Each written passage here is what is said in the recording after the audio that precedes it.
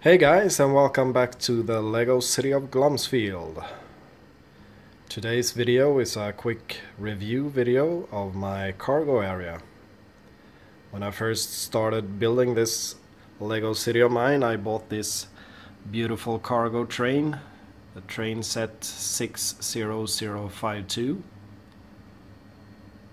And I also bought an additional cargo area set, the crane set, to put them both together for a more impressive cargo area, sort of. And I placed them on a couple of T-junctions so that people can pick up and drop off the cargo.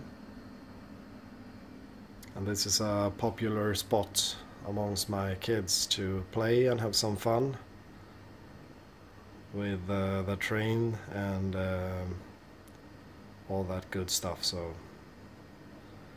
it fills a big need for my city, of course, with all the cargo unloading and loading, and lots of minifigs hard at work, of course. So I